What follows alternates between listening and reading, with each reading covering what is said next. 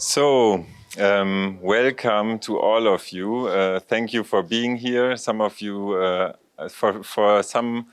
with some of you, I've shared like this whole week of discussions and very, very intense debates and very fruitful discussions. Some of you I see for the first time. This is the last final panel roundtable of our Contesting Authoritarianism Perspectives from the South conference, entitled Beyond Authoritarianism, Counterstrategies, Solidarities, Utopias, where we will discuss on exactly this issue of going beyond authoritarianism. Just so you get the context a bit, like we have been meeting here since as part of the International Research Group on Authoritarianism and Counterstrategies. We've been together, working together for the last two years, more or less. We were very close to meeting for the first time in early 2020. And then pandemic came, and it actually has been the first moment where the whole group, which has about a little more than 20 researchers from scholar activists from countries of the so-called global south, we all agree that we don't like this notion, but that we actually could come together. And I think this getting together, this gathering in a very joyful mode, in a very way of concrete discussions in solidarity, being together, enjoying being together has been a very, I don't know, empowering and beautiful experience. We entitled this conference Contesting Authoritarianism, and there is, of course, the question which will accompany us also today of what contesting means. We discussed this also in our first panel with Alex Demirovic, Hugo van Don, and Zeynep Gambetti, where Alex said like contesting for him is also very much about critical thinking, about opposing something to the profound stupidity and blindness of the dominant class, and against like the cold-heartedness of the current given moment, so to say. And I think contesting also, of course, means a lot more. It means tackling with the ideology, the neoliberal authoritarian ideology of what Zeynep Gambetti called like survivalism, of what Michael Hirsch in some panel called like the bad life based on self-sacrifice, of hard work, of carelessness, a very profound carelessness and even like resentment and hate towards others, but also towards ourselves. And I think this is also a very important issue that we have to reflect on. We are thinking authoritarianism not as a regime question, but as a question of, let's say, governmentality, as a question, as a mode of living, as a question that, in this sense, runs through us, although it does so in a very, very specific and, of course, very differentiated ways. It's not only like located in political institutions and so on, it's located in infrastructures, for instance. We've been discussing work conditions, platform work. It's, of course, like part of institutions. It is embedded in bodies and minds, as I said, in a very specific ways. And we've started our discussions parting from a notion of crises, a crisis which in Latin America is termed in like a crisis of civilization. We've discussed the notion of multiple crises. I think we agree that there's an experience and a profound feeling that is shared not only by us who discuss authoritarianism, but in very broad sense by many people. The notion of crisis, of things falling apart, but a crisis also of our possibilities and capacities to imagine other futures and other ways of living.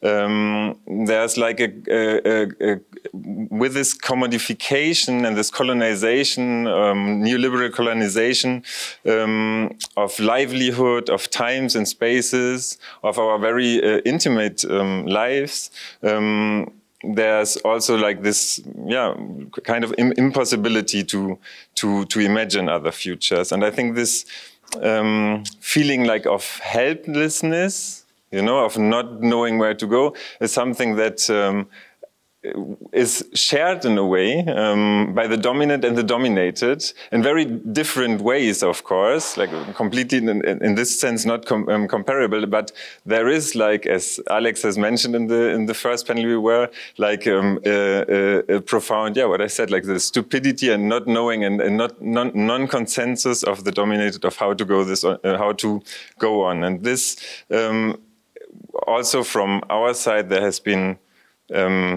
let's say, difficulties of imagining, or we are imagining in many different ways, like how we can get out of this and invent another life.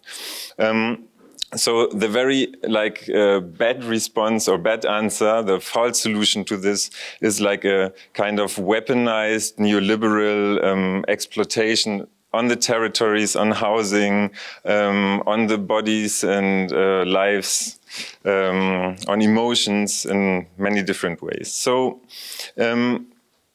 but this doesn't mean that there's no contestations, and I think this is a very, very important issue that has been come up, in very intersectional ways, how concrete struggles actually work. We've heard about the Brazilian urban movements who have been organizing against the genocidal politics of Bolsonaro during the crisis. We've heard of worker struggles. We've heard of psychoanalysts in Brazil forming, like in the favelas, psychologists to do like really political and psychological groundwork there.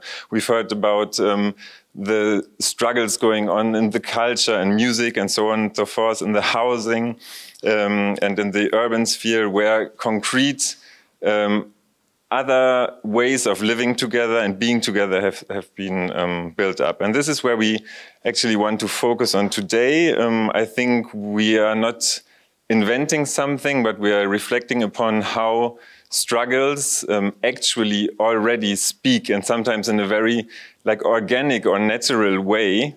If we wouldn't know that there's so much work and so much things behind it, speak together. I was just remembering during our great film program that Nafise and Berge have curated in the cinema Utopia.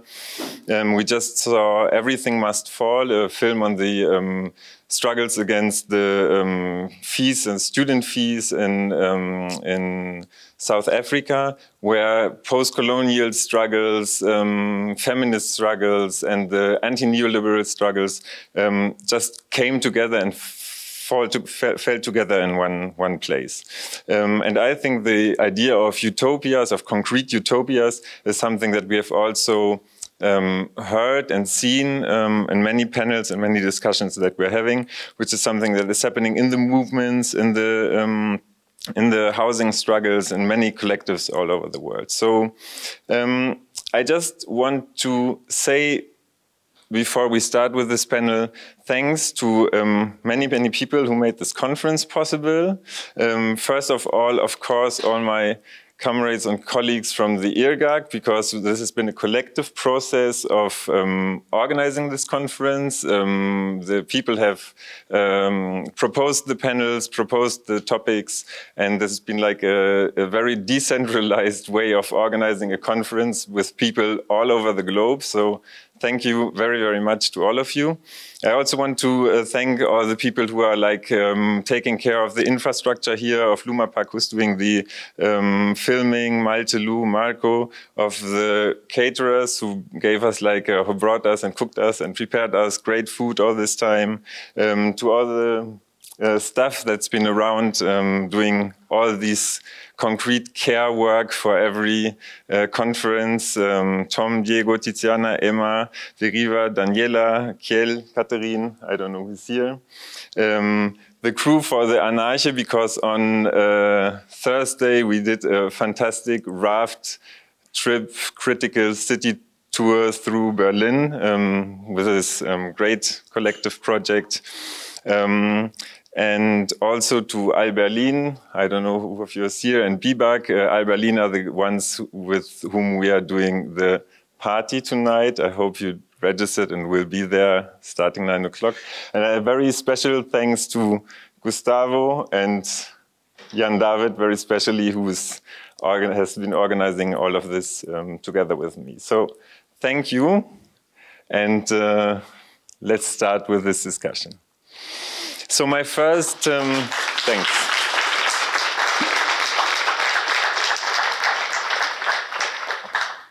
So my first question, or my first invitation, was that the people which I will present one by one afterwards speak us a bit about how the specific amalgam of authoritarianism is being like lived, experienced, perceived within their context, and how their struggles like adapt or are like part of this specific way of authoritarianism. I would start like just with you, Yunyun, and then going over to here. So we decided to keep presentation short. Yunyun is a feminist researcher currently at the University of Oslo.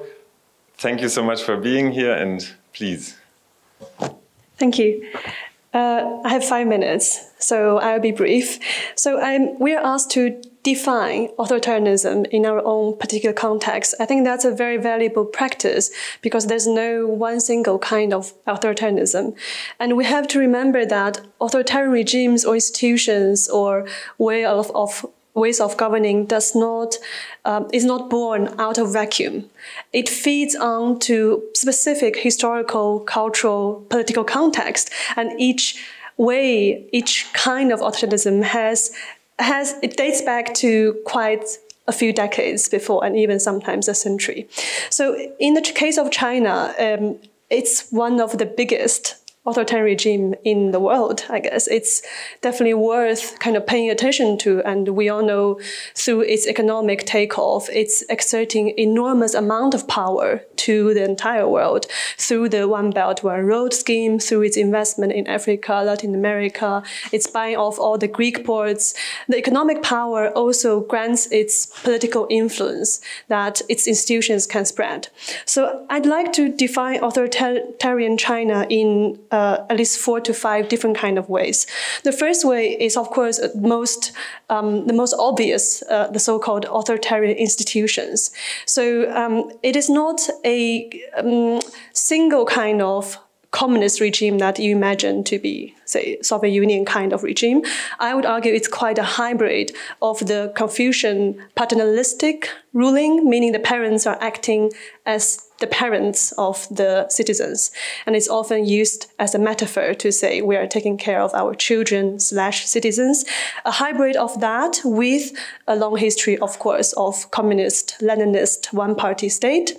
And that's coupled with the institution of different levels of power concentration, depends on the era. China has had relatively more decentralized power divisions within the Politburo, within the party structure, especially in the previous rule under President Hu. And since Xi's coming into power, I would argue in the last decade, we see more and more concentrated power. And nowadays, it's also coupled with the use of digital technologies. So some scholars and analysts even call it a digital Leninist regime, which surveillance is prevalent, censorship is also heavily used. So those kind of institutions, of course, can be used to describe how the Chinese authoritarian regime is functioning within its state institutions. But I want to bring out more the cultural aspect of how an authoritarian regime can be played out. So the so-called frame of mind. I think some of you have mentioned that authoritarian regimes tend to othering different kind of outsiders. And that's a practice we often see being used to justify certain actions, to justify certain policies.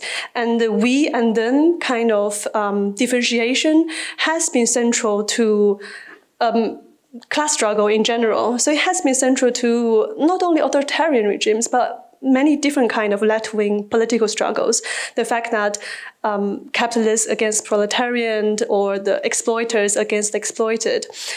It's not specific to China, but we have to acknowledge it's a common practice to categorize people as the enemy, and the enemy of the people needs to be eliminated or somehow silenced or put away. So that's basically the politics of fear, because when you portray your enemy as powerful, as scary, as terrifying, then of course emotionally you can justify to your citizens that that's what we need to do to them. So that's the second kind of way I thought we should pay attention to. And the third would be the so-called language. Language is an important aspect of constructing the authoritarian regime because new speech is the way how our brains is structured in the authoritarian regime. So communist kind of terminologies such as the mass, the people, the class enemy, are often, of course, used in Mao era to create categories in people's minds. But nowadays, Chinese regime also uses kind of reinvent words such as democracy and human rights and terrorism and counterterrorism as in the way that they find convenient. For example, the actions in Xinjiang, the re-education camps, is actively adopting US-style counter-terrorist kind of discourse to justify extremism need to be cleaned out, re-educated. And I've done some research on how Chinese citizens understand democracy, and it's interesting to see how they have very different ways to define democracy. They tend to define that a good government, an efficient government, is democracy. It doesn't matter you're elected or you have multiple parties. It only matters you deliver results. And that's, of course, result of years and years of reinventing those new speech. So fourth category I thought about is knowledge and the limitation of limited access to knowledge and filtered knowledge through censorship. It's a quite easy point to understand that through massive kind of censorship and limitation to certain disciplines or certain discussions or certain groups of voices, people do not have access to history, to discussions that are happening globally, and to the kind of activism they are engaging in that we can mention later, which feminist activism can talk a lot about that. So the last point is the coalition with neoliberalism. So with the Chinese case, I think it's a bit tricky to define China as a typical neoliberal country because state presence and state intervention is prevalent. I mean, it's almost opposite because state intervention is everywhere, in every company, in every neighborhood, in everyday life. In a way, it's strong regulation, economically and socially. But in the other sense, the embrace of global capitalism also makes Chinese society very much focusing on individual competition. I'm a direct victim that our generation thinks we have to have the best of in everything, and it's all about making kind of a successful individual. So I stop here. Thank you very much. Thank you so much.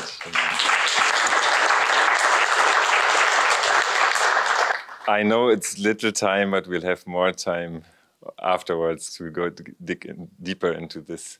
Thank you. And so we get to you, Damir. Damir is an author, activist, and psychoanalyst from Tuzla, Bosnia. Welcome so much, Damir, and the floor is yours. Thank you. Thank you very much, and welcome everybody. I'll actually have to start from Bosnia and Herzegovina currently being a typical neoliberal country and actually maybe at the forefront of neoliberalism. And why is that so? Because Bosnia and Herzegovina currently is marred by what I call terror of peace, right? There is this false choice being given to Bosnian citizens. You either accept the neoliberal peace agreement or it's going to be reverting back to the war. So this kind of structure completely continues the wartime logic and continues the production of wasted human lives and wasted human relationships. But in order for us to kind of understand wherein comes this neoliberal precept of it's either this kind of peace or it's back to complete destruction, we have to completely rewrite and think anew something that's been a blind spot for political philosophy, political theory, and that is the position of Yugoslavia. Why has Yugoslavia been a blind spot in the leftist thinking as well? Because of two things in particular. Yugoslavia was a very particular experiment in the abolishment of private property. And this is something that I cannot emphasize enough. So Yugoslavia produced a very particular type of social bond in relation to the socially owned property that had nothing to do with public-private division. It had its own logic and mechanism. So when the war, when Yugoslavia was actually pushed into transition into capitalism, and it was kind of dissolved throughout the 80s as the result of the global crisis of capitalism, and then violently dismembered in the war and genocide, it was to achieve only two things: expropriation of society and expropriation of property. And that's the limit today for any sort of leftist thinking, because we cannot think about the left unless we think about the abolishment of private property. Everything else cannot be called a leftist property. So today in Bosnia and Herzegovina, it is useful for me to think about this neoliberal piece and the authoritarian aspects of it in this triad of governance models. So there is the triad of insecurity, poverty, and trauma that's been mobilized to produce very particular types of subjectivities that are not only kind of docile subjects to the market and are accepting the lowest paid jobs or are exported as the best workers to service American wars, for instance, in Iraq and Afghanistan, or they're farmed to Germany actually to come as cheap labor and leaving the society completely destitute. But more importantly, Bosnia and Herzegovina functioning as a very particular zone of exception, being surrounded by the countries of the EU, is now forced in this new wave of people on the move and migration to actually accept and house people and migrants who are then using Bosnia and Herzegovina to try to re-enter the EU and actually being also exercising solidarity with the people on the move when they're beaten up at the borders of the EU and sent back. So the question is, how do we pierce through this perpetual production of victimhood, traumatized subjectivities, deep impoverishment? Poverty in Bosnia and Herzegovina was, up until recently, standing at around 30–40%. The unemployment of young people, in particular, was dropped from 60% to around 45%. So the figures are very dismal.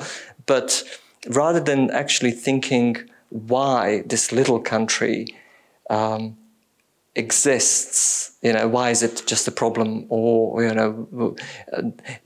kind of recasting the problems in terms of ethnicity, I think it's more interesting to think about it in terms of what kind of neoliberal models and strategies of governance are produced and tested in Bosnia and Herzegovina as the lab for these kind of new shock doctrines, but also to recast and think this legacy of socially owned property and the types of the abolishment of the private property that produced significant effects not only in Yugoslavia but elsewhere, that which led to the possibility of thinking alternatives to the bipolarity, such as the non-aligned movement, etc., etc. So.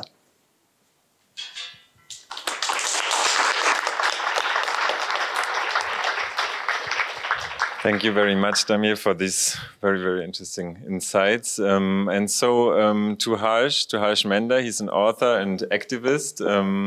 He's currently in Berlin, residing in Berlin as a Robert Bosch fellow, and he's also working still at the Center for Equity Studies in India. Welcome, Harsh, and to you. Thank you, Chris.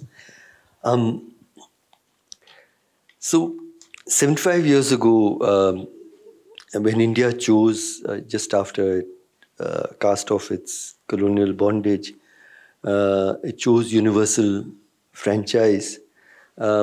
It seemed to many an audacious decision in a country of such immense poverty and illiteracy. But not just universal suffrage, but also a country that would be inclusive, egalitarian, where people of every faith, every identity would have equal rights and equal citizenship.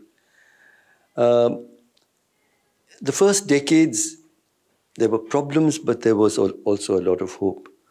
But what we see today is a very fast, very worrying collapse of many of those, or most of those dreams and pledges that were part of our freedom struggle, that was central to our constitution. The rest of the world doesn't seem to be paying enough attention. But I think we're entering a very dark place. And in just the 5 minutes I have, I'll try to talk a little bit about what are the major threats. I liked what you said was in the beginning, that when we're talking about authoritarianism, we're not just talking about the state, but also about a way of life. And I think that is what is falling apart. One part of it is, which is very visible, is the crushing of dissent. And we're seeing the use of anti-terror laws for putting away largely young voices, but others, intellectuals who speak about equity and secular values.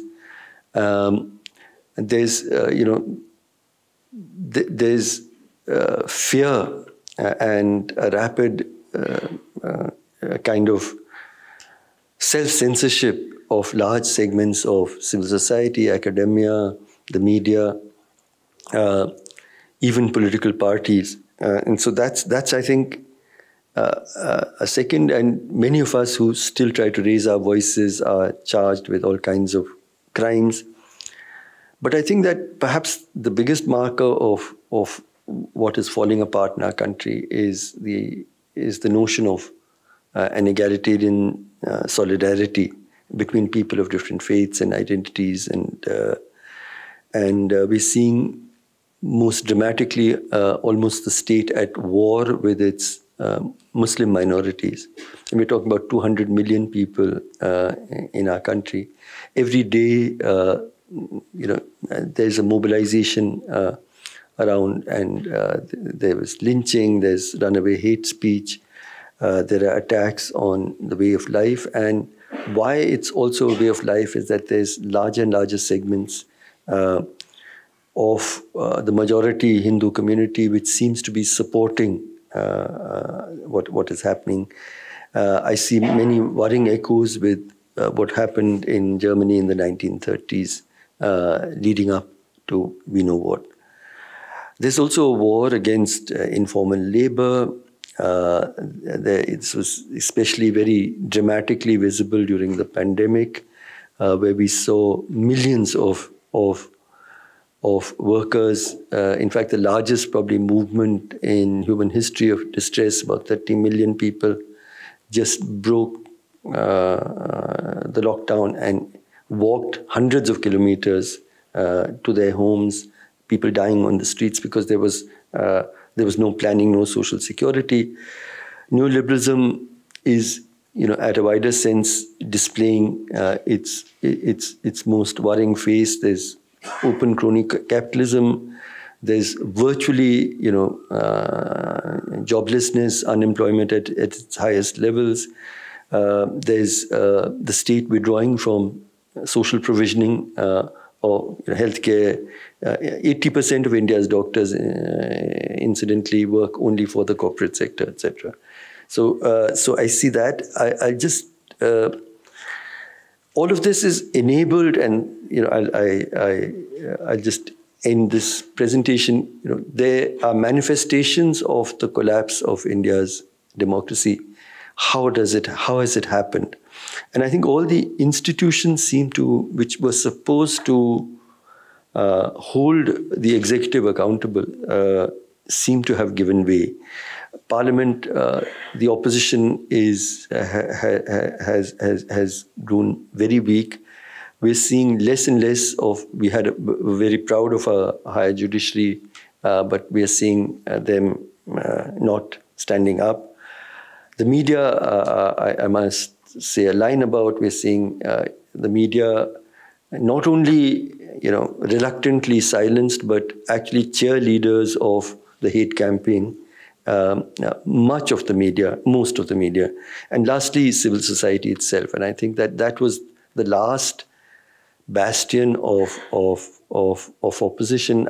We'll talk, I think, in the next round about resistance that still exists, but large segments of civil society have also been silenced.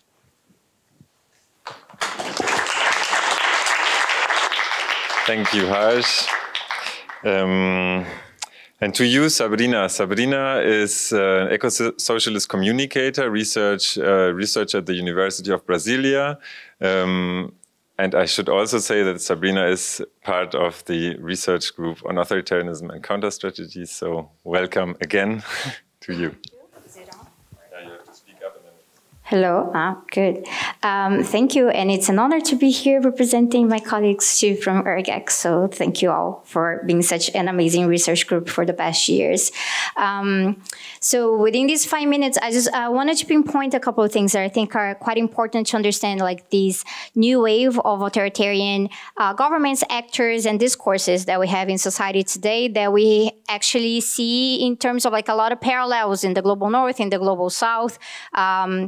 Obviously, the political economy is quite different.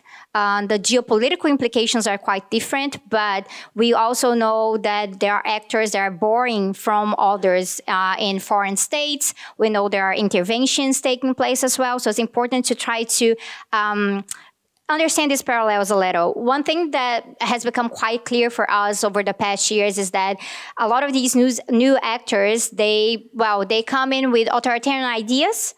They want to have authoritarian practices, but they might get elected in, a democratic system. Obviously, we'll have to open a little bracket here and say that, for example, if we have a lot of fake news, and if we have these system mainly used through the internet to take away the credibility of elections and things like that, we might say, well, maybe it's not that democratic, but the appearance is there, right? So, for example, Bolsonaro in Brazil, as bad as he is, a lot of his supporters just say, well, but we voted for him, the majority of Brazilians voted for him, so that brings legitimacy. And to understand that, we need to understand that these guys have managed to present themselves as anti-systemic when a lot of the left forgot how to do it. Perhaps because of infighting, because of fragmentation within the left itself, or just because they thought that, well, we heard that thing about there is no alternative, like in the beginning of the 90s, and so there is no alternative, so we'll just keep playing along with this. And then there comes like the far right, and they say, no, there is an alternative, and it's us. And obviously that's a huge lie, because what they're doing is not providing an alternative, but they're deepening the problems that we already see in this system to the point that you get to a fascist outcome. Something else that they use, like I mentioned, fake news, a whole range of denialism. So we see scientific denialism that could be in terms of the pandemic, in terms of climate change, for example, but even in the way that things work. So coming back to the point of elections, again, in Brazil, but we saw this with Trump in the United States as well, looking to how the ballot box system works and saying, well, this is not fair, so we're going to promote these big distrust in society and say, well, this is not working, so we need recount. Or Bolsonaro was trying to bring back paper ballots instead of the electronic ballot that we have in Brazil because of this, because it was a way of saying, well, we're promoting this denialism around how the system works, even though the legislative, for example, the people in Congress who were with Bolsonaro in this, they got elected through that system. So it creates this huge confusion because it is democratic when we win, but it's not democratic when we lose. And that's because it's not just about the denialism and the fake news, it's about a severe state of depoliticization where you mess up with the meanings of things. And Yunyun was talking a little bit about this. So we also have this case, with the far right doing this, changing the meaning of democracy when people were saying that they were democratically asking for the military to take over. Or that, well, we want the intervention society, like in the military dictatorship in Brazil, there was some particular interventions from the dictatorship, and one of them was the AI-5, and there were people on the streets in Brazil asking for the AI-5 to be back, which was a huge state of like persecuting people, censorship, putting people in jail, criminalizing in general. That has happened in terms of when we're talking about freedom and human rights as well, in the sense of saying, well, human rights for the right humans. So this is obviously a very like racist, fascist tendency. And it comes with a lot of conservatism as well, which is another point that we need to emphasize, because authoritarianism is really going after the rights of women, LGBTQ people, people with disabilities, and appropriating territory of like traditional Black, former slave communities, indigenous communities. This is all very much present. And then there's the role of the internet in this, making things go a lot faster. So this presents us with a particular challenge that we have this job of like identifying these actors, tendencies, narratives, particular discourses and governments, because as we have found out, authoritarianism comes in many ways. So it's not that strict, it's not always that easy to pinpoint. But when we do that, it's not enough to just analyze them. We need to ask like, who's gaining with this? Who's actually gaining with this? And when we ask that question, we go back to the political economy point, and then we find out that, well, a lot of people who are gaining with this are the same people from before that sometimes position themselves as liberal and non-authoritarian. Because how convenient is it when you have, these people like pushing things to like the very far right and get it so bad, and then you say, see, this is why you need to come back to the center. And you need more moderation. And then we get stuck in this cycle forever that we go back to there is no alternative. We normalize the cycle. So we keep just on one side of things. And in that way, it gets rid of our radical imagination. I think this is one of the worst outcomes that we have had like in the past years.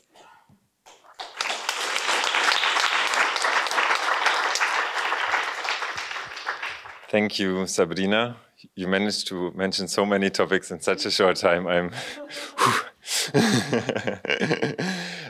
fantastic. So to you, Eva. Eva is philosopher, researcher, and writer from Germany, living close by Berlin, I think. So welcome, Eva. Thank you. I'm so humbled and excited to be on this panel, and thank you all for showing up as well. It's amazing. I think one great thing of this research project of yours, as far as I've followed it, is that it also pays a lot of attention on the kind of effective dynamic and the kind of drives behind, the death drives maybe, behind authoritarianism. And I actually mostly want to just make one little observation on a certain affective stance that I think is shared by a lot of authoritarian movements around the world, though we should discuss that.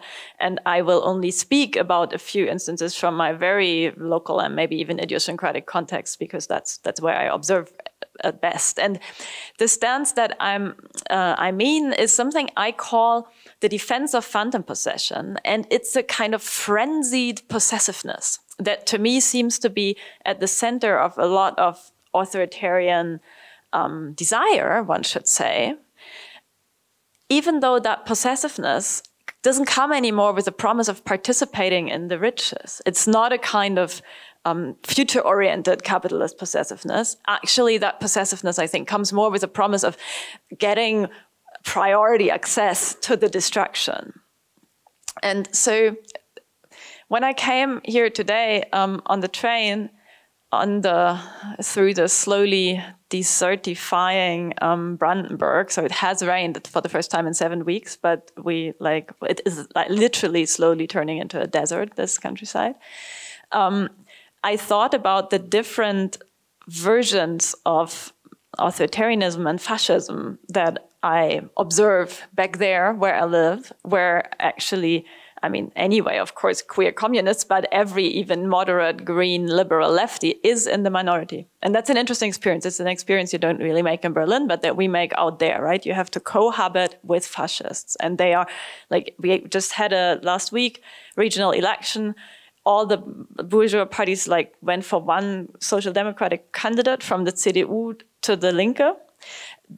He won by 60%, but there were over 30% for 3 different Nazi parties. So the AfD, which we have in Germany as the right-wing party, had a good turnout, 11%, but there were 2 more radical Nazis. There was one who's just a kind of anti-corona conspiracy theorist, and then there was one guy who got 8% of the vote, who quit the NPD, which is our neo-Nazi party, because it's not right-wing enough.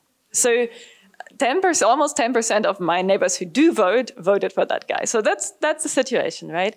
And when observing the attitudes there, I think one thing that's very clear about contemporary fascism or Nazism, as opposed to the kind of past European 30s fascism, is the post-neoliberal individualism. So the cars are, of course, a very important expressive tool for Nazis, so they always have the slogans on their cars. One slogan in the village next door is, "My life, my rules." That could have been a left-wing attitude, right? But that's now at the core of the right-wing pride, of the white pride of the neo-Nazis. It's funny, though, because they don't really, they don't really have much that they can rule over in their lives, of course. This is a very destitute area. It's a kind of the hinterland of Berlin. But there seems to be, in that right-wing project, a promise to a certain kind of superiority or glory that you wouldn't otherwise have. And so what is that even, right? What is that possession that they have? And I think it becomes most clear also in the confrontation with the very little left resistance that there is. So the other thing that happened politically last week there is that a tiny forest occupation that doesn't really make it in the global news in Germany at the moment, in Seefeld and the Altmark. I mean, it's like a few people living in forests to block a motorway. And they know already that it's not going to work. So that it's clear that the motorway, they've lost all the lawsuits, the motorway will be built. And also the motorway is proven by all the planning bureaus to not be necessary for anyone, because the traffic there has halved over the last years. I mean, it's such an empty area, you don't even need a street, but there's one big military training area which needs the infrastructure, and they're going to build an Amazon warehouse there because the labor is cheapest and they need the infrastructure. So, and it's not only the state with the police force that is kind of boxing through this project of building that motorway through the forest against the activist resistance, it's also the local fascists. So they go there and attack the left encampments in a way saying that their forest, their Heimat, should rather be destroyed than defined as a future regenerative ecological space by the left. And one interesting thing is that in those neo-Nazi attacks, of course, the police always had the role of downplaying it. So several times they tried to set fire on the encampment, and then the police always said, "Oh, no, you were not careful enough with your own, whatever, toaster." And then eventually the neo-Nazis there made a whole video of their attack where one of them was wearing a Ku Klux Klan outfit. So, and shooting with a gotcha gun onto the activists. And then that got the police kind of involved, saying that, oh, here's a problem. And while they were in the camp, saying that, oh, actually, you need to evacuate the camp because your houses aren't safe. So they then thought the safety of the activists was endangered by their own structures and not by the Nazis who were trying to set fire on those structures. So that's a bit the kind of landscape there where you have as almost like a militia alongside the police. And what do? They help implement the extractivism and the ecological destruction of the region, they're mostly not even gonna gain. And I mean, even getting a job in an Amazon warehouse isn't much of a gain, but they have a fantasy of participating in that status of the one who can dispose over those resources, over that domain. And even though I now spoke mostly about the people in that region who are real have-nots, that attitude that you should have a kind of total sovereignty or kind of right to exert violence in a certain area is something that I also encounter when I take that train into Berlinian institutions in a much more kind of distinguished bourgeois guise. So one way in which there is a huge alliance in Germany between the kind of neo-Nazi discourse and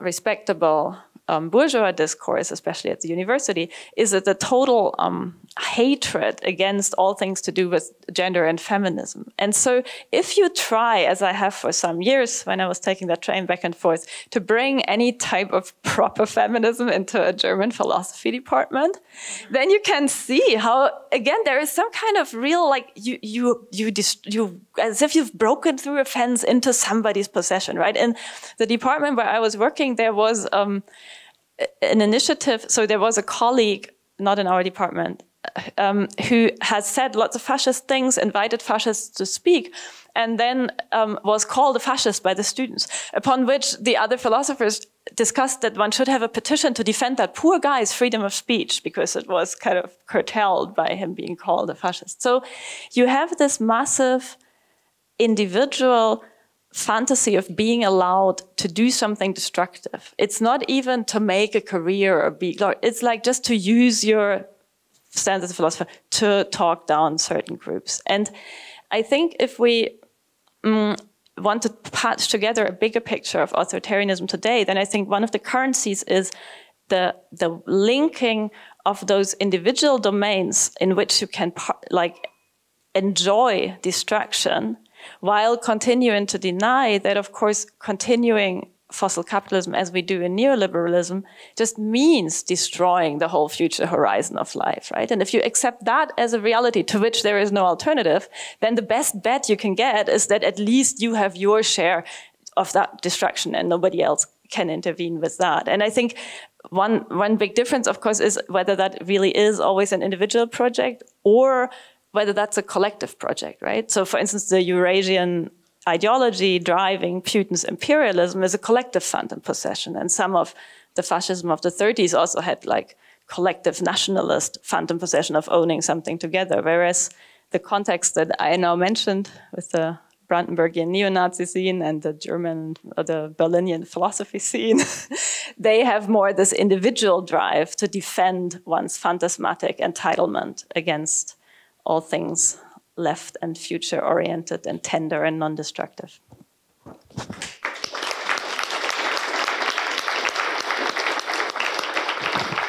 Thank you. Thank you for all your insights, your thoughts, which were I found all very interesting. And I think also like when we hear it, we are.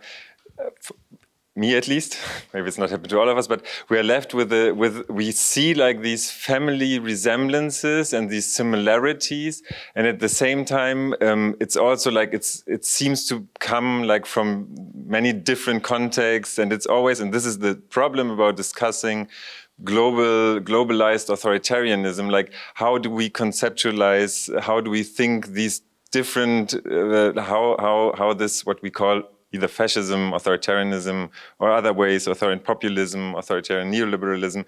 How does it actually take form, take shape in a concrete space?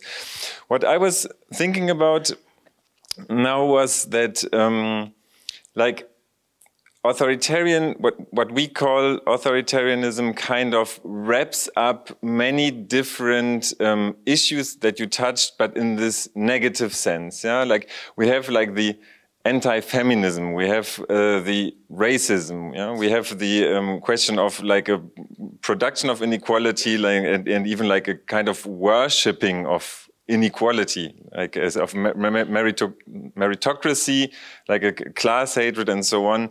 We have the struggles, like, or the repression of knowledge that Yunyun talked about. We have the question of how rights, democratic rights for women, for black people, for poor people, for a lot of, like, of course, different groups, but from the perspective of authoritarian practices, put in a sack of active marginalization, so to say. All of these things fall together in what we call authoritarianism, but I think it's for us always hard, like, to think how this falls together in a positive sense, like how we can think this from a side which is not only opposing, like, not only anti-authoritarianism, but going beyond, yeah, and thinking of it in positive terms. And this brings me just to one last remark before I get to you, which is, of course, there is, and Sabrina mentioned it, I think, you, Horst, also, the question of, it is very important to defend rights. Yeah, we have to, and several people made this claim, like, for the left, like, the question of rights has been like some, you know, liberal whatever, yeah, and it was like, let's just whitewashing everything. But now we see that when these rights are actually taken away, it's getting very ugly. So we have to defend these rights, I guess, but we have to also think of going beyond this. So this is my question to you. Where do you think, like, our counter strategies, but also in general, like, our struggle should address what authoritarianism addresses? Because from all of you, I've heard it's not only just overthrowing the government, which is probably always a good idea to do, but it does not, just not sufficient idea to do. So where do we have to intervene with our struggles and our strategies? I suggest we start again with you, Yunyun. Thanks. Thank you for the question, Boris.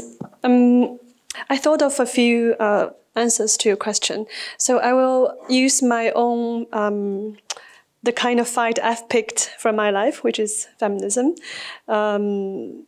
Especially more like feminist diaspora that lives outside of China and tries to connect to issues that are relevant to Chinese women living in China, and also to those who are currently kind of, how to say,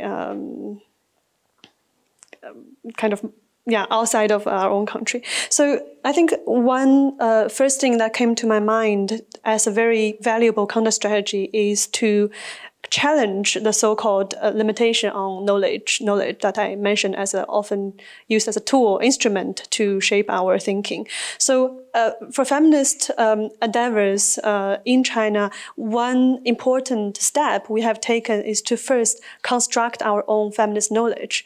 Of course, many knowledge have come from abroad. Feminist groups have spent a lot of time trying to translate kind of work from not only English, but in also similar post-socialist regimes, such as in Poland, in kind of other East European countries. So that was a very important step that when we think of activism, we don't think about. It's first to translate some knowledge that can be useful for the movement and give definitions, give terminologies to phenomenon and to the kind of activism you're doing. Give you an example that the concept of gender, so-called gender English or in other Latin or Germanic languages, has to be first debated and then translated into Chinese because it's unclear how this should be translated. And there was a huge debate that should it be called social sex in Chinese, because gender essentially depicts the social construction of our sex, right? But if you just call it sex, then it doesn't have that connotation. So then the theorists and translators, those feminists, have to come up with huge, lengthy debates on how to bring concepts to local context that make sense. So that's, I think, knowledge construction, translating of concepts, and use that process to also decolonize and to localize different knowledge. That's a key step.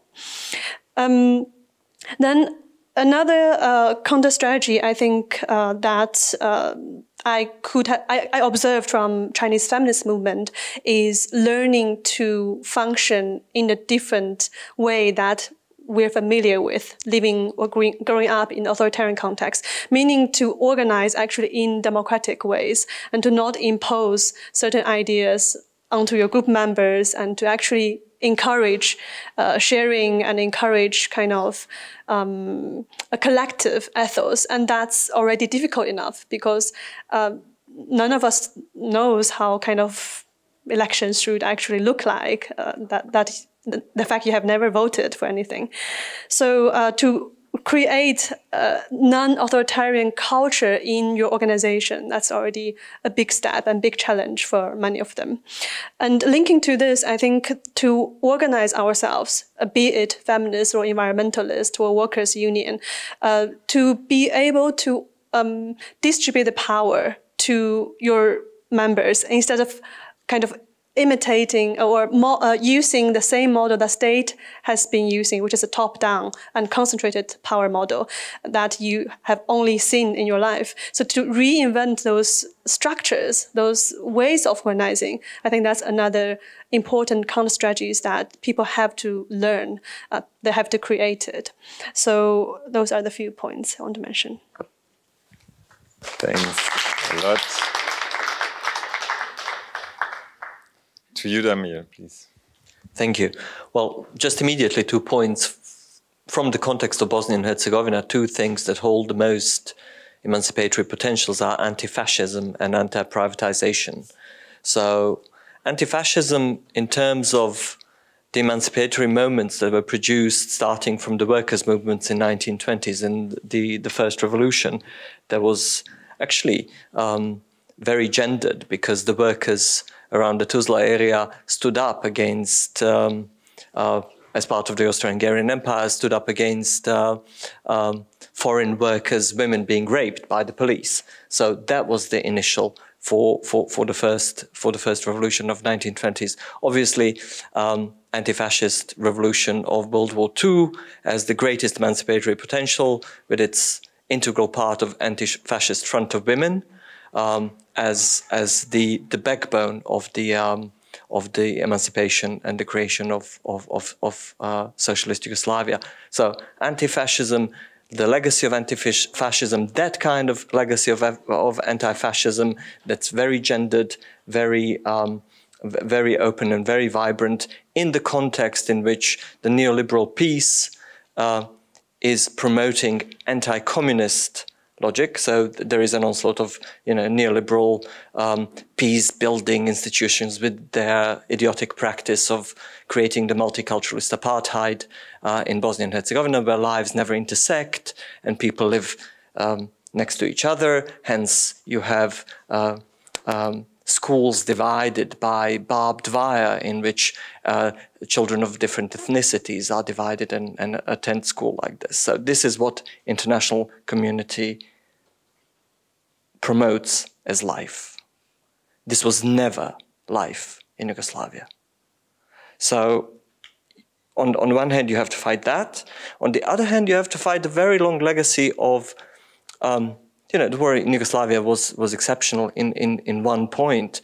It was like a very big exercise of the far right on how to fight. So you had the far rightists coming from Latin America, Australia.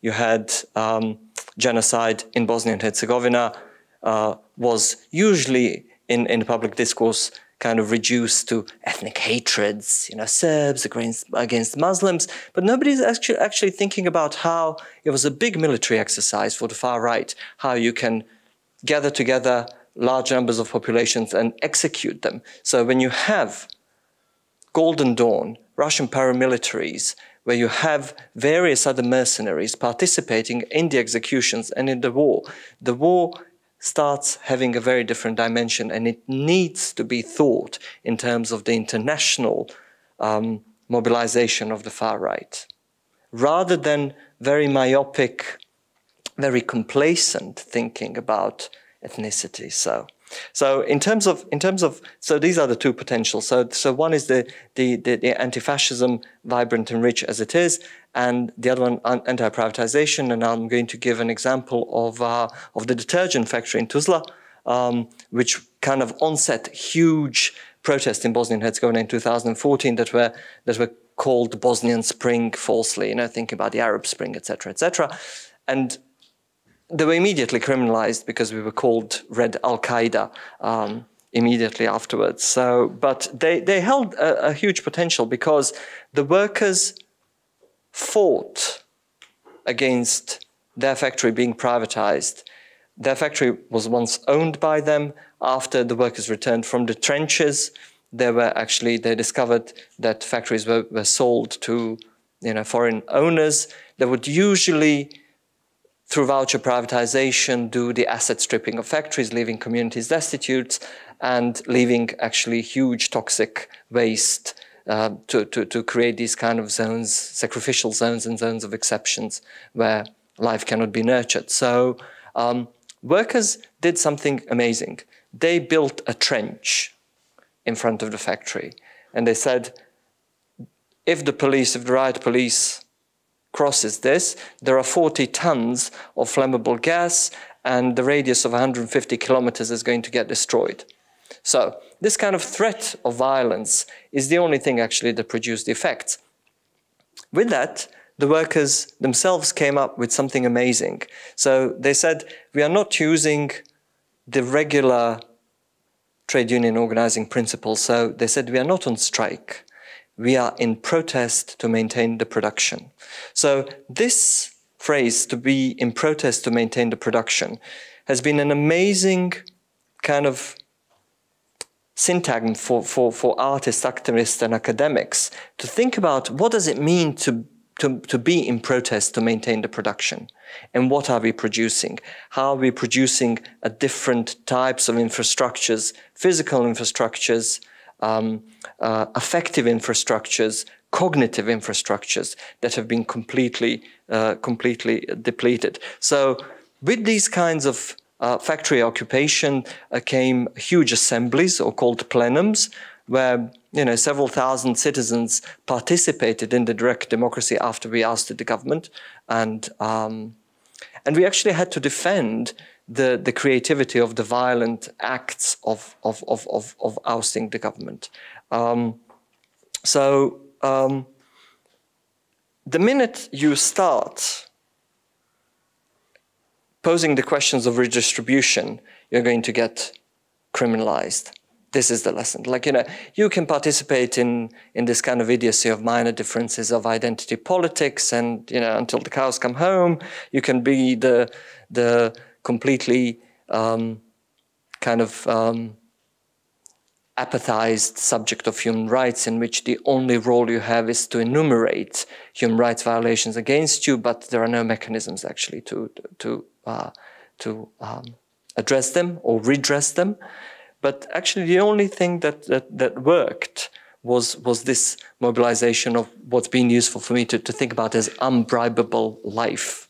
So life that actually refuses to be bribed and to be bought off, to accept social injustices and to become desensitized to the suffering of others. And this way, some sort of metaphoricity and the bond was created between women whose husbands are buried in unknown mass graves, workers who were destitute, LGBT communities and feminist scholars, activists and artists who came together really to kind of defend not the commons, because from the Yugoslav perspective, returning to the commons is very regressive. I mean, but really trying to think what anti-privatization moves mean for us as a society.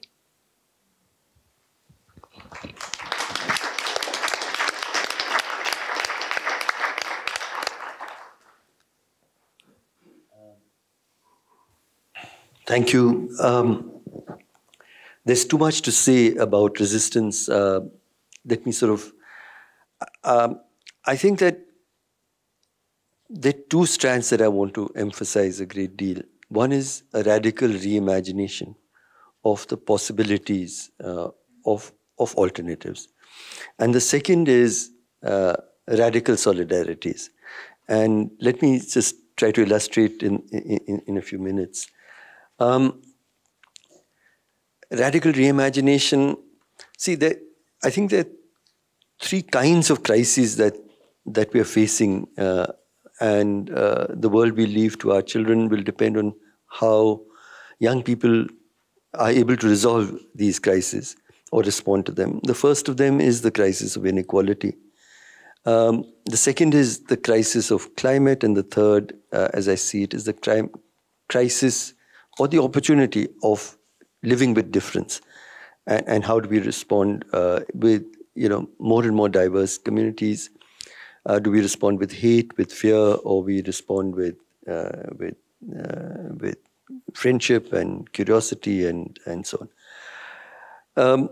So in the crisis of inequality, the reimagination that I'm speaking about would be, the collapse of the Berlin Wall has been interpreted across neoliberal thinking that it marked the defeat of the ideas of justice and equality. And I think that we need to say it does not. An experiment to build a just and equal society may have collapsed, but the ideas are as important and valid, but we have to find new pathways to it. And I think there isn't enough thinking about what those pathways are. Universal social rights, taxing the rich, they're elements that we are talking about, but I think we need far more careful thinking about it. In terms of climate, again, I think that climate equity is not something that you can add on to our climate strategies, but equity-based thinking about how we prepare for future generations. But I'll spend just a little longer on the third, because that's where much of my work is focused. How do we fight with the rising politics of hate that we see across in my own country, but in many parts of the world? I think it's become more and more dangerous today to be a minority of any kind, anywhere, whether it's a minority of religion or ethnicity, gender, language, and so on. And how do we create a world? And I think that the idea of radical solidarity to me is very critical. It is by standing together. It is by demonstrating that however much you want to divide us, we stand together in our struggles. And I even talk about radical love. Love that is based on enormous amount of courage.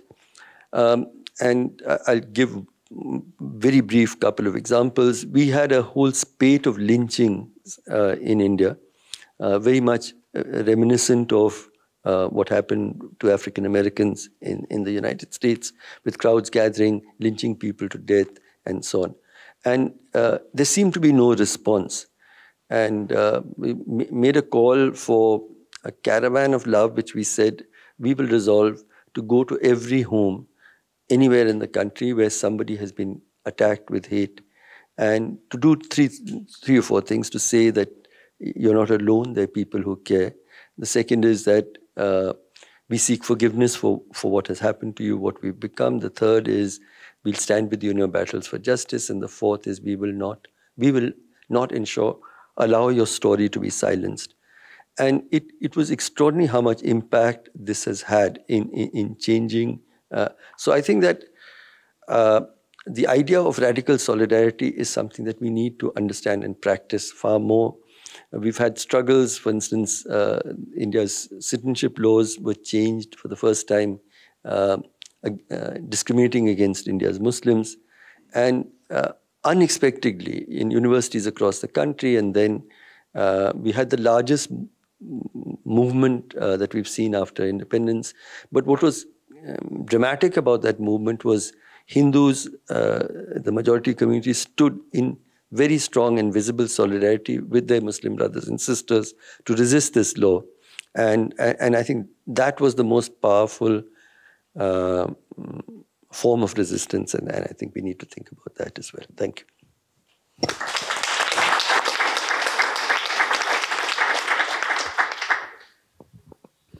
Sabrina, please. Great. Thank you. I've been thinking about a lot of things that you've been saying so far. I'm going to pick up on the point of anti-fascism again, because I think that's important. One of our jobs, like more recently, like the past 5-6 years in society, is like trying to name these phenomena like around the far right. There's like, is this fascist, neo-fascist, proto-fascist? There's like a bunch of prefixes that we're attaching to it. Is it almost fascist, fascist tendencies? And well, sometimes it gets into like a lot of discussions, and we haven't really seemed to like really agree on what is the right name for everything in that sense. But we should agree. Let's say, like, I'm not saying it's not an important task. It's an important task, but even more important than that is agreeing on anti-fascism. Because once we are building anti-fascism, we can actually build more critical mass to prevent proto, neo-fascists, or whatever from actually rising and getting into power and doing all the damage that they plan on doing. And this was part of the struggle more recently in Brazil, because, well, not only in trying to understand what the Bolsonaro phenomenon is about, but in the sense that once he started, showing how bad he was, a lot of people decided to say, well, he's a fascist, so we're anti-fascist. And it kind of got depoliticized, because also the anti-Bolsonaro was the same thing as being anti-fascist. And, well, those of us who have been involved in anti-fascist struggles for a long time were saying, no, you have to name beyond this one person. So the job of naming is actually really hard, because it's not just about the prefixes, it's also about naming a whole system and what we want to do with this. In the climate struggle, for example, this has been part of the job, right? Because it's not enough to say there is a climate crisis. We need to pinpoint where it comes from. And when we do that, we need to say, well, maybe capitalism is part of this. And then we say, well, don't change the climate, change the system. What system is this? The system is capitalism. So this job of naming is important, because it's not just about the words, it's about pinpointing the antagonists in this process, trying to understand, the actual power relations around it. And in that way, we are required to see that anti-fascism, even though it has this anti, that's always the negation of something, because it's the negation of something that you actually want to fight and bury, not have to be part of this cycle of how it comes back all the time, you are required to also start naming what you want instead. And this is a much more difficult job, because it deals with imaginaries, it deals with our historical contradictions in trying to build an alternative. And it also deals with the fact that since there's a lot of depoliticization going around it, and since the far right captured a lot of this anti-systemic sentiment, sometimes people don't want to listen to us. Or sometimes, they don't think we have the credibility, they're distrustful of what we say. And this is where solidarity comes in, because solidarity is a way of it's building a pathway into something a lot more powerful. And a great example that we had of this recently was, well, the landless workers movement in Brazil, very famous around the world, because it's one of the largest social movements around today, but it has been criminalized for a really long time. People in society who had never encountered a single landless person, just like they're terrorists, they're like really bad, they're invading, they're taking away our things. So like this association, right, with the elites, with the land elites in Brazil, and this person doesn't even have land, but they're associating with it because they're afraid of the terrorists. So this criminalization is very powerful in terms of the discourse. But when people are going hungry, and we have been in this conference discussing the linkages between authoritarianism and food insecurity, and the fact that like people actually going hungry every day, when people are going hungry, who showed up? The landless workers movement. producing good organic food, through agroecological means and delivering tons of food. And sometimes through other social movements as well, like the Black movement in Brazil and the homeless workers movement and the Ecosocialist movement, a lot of them coming together, showing up. And showing up is one of our best strategies to actually make sure that solidarity is not just about a banner saying, like, yes, we stand with you, and how this ends up captured sometimes as just like random hashtags that we find online. Showing up is about being there when people need you the most, even though they might not understand what you're doing, what the project is, and sometimes that's not the important part of it. It's about building the relationships. And I was thinking about this and looking at that one poster right there, the Jabasta one, in the beginning. And I think this is quite important because it kind of outlines this trajectory that we have, right? So Jabasta is like, that's enough. That's enough. And it's important to say that's enough. But a lot of people who are just like anti-Bolsonaro, anti-Trump, or anti-AFD, it's like, yeah, that's enough. And then you have to move into the, well, I'm done with this, but we need something else. Just a negation won't do it for us. And then, for example, there's the title of the Naomi Klein book, No, It's Not Enough. And this is a lot of the discussions that we also have, like talking about hegemony and counter-hegemony. And so if we understand that we're negating this and we are showing up and people are fed up as well, now our job is to say, well, what do we want instead so we don't go back to this very situation here? And I think this is where we have a little bit of a deficit in terms of like our imaginary in the past decades. Because, for example, when we look into the World Social Forum, in Latin America, it had like a very strong context, especially in Brazil, Porto Alegre. A lot of people have even a little bit of a nostalgia around it. And but one of the mottos, well, it was like a new world is possible. The problem of saying like that indefinite article here, a new world is possible, is that far right also does it. A new world is possible. Our motto should actually be this new world is possible, this one that we're presenting to you right now.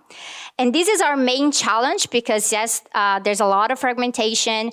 There is a difficulty in actually dealing with these multiple crises at the same time because we're all so exhausted. And I think we have to acknowledge this. Everyone who's involved in, activism and organizing is absolutely exhausted. This period throughout the pandemic made it much worse. So when we talk about the care crisis, we should be talking about the care crisis within our movements as well, because there's a lot of people burning out. But I think one of the lessons here is that organizing is not a marathon. It's more like a relay race. You need to take turns. You have different capabilities, you have different talents, and you also have this possibility of, understanding that rest and like taking care of yourself should be one of the values that we need to bring forward. And when we do that, this is also solidarity amongst us. It sets examples, and it's a way of like building these new relationships that can go into the future. And maybe this is something that we can bring in when we're talking about, well, this is the new world that I think is possible, where one that like you can also rest, you can also take care of each other. And in the sense, kind of going back to the discussion we had in the first panel, just to close it off, was that, like if we're talking about the interregnum and this whole problem around, well, the old is dying, the new cannot yet be born, is that maybe, this is the new that we want to be born. And so far, we have not been able to skip this interregnum because we left it way too open. So we have to be more specific in the way that we design our practices. And while we tell people that this is good and we're here for you and we're going to be building this together rather than just having a set formula.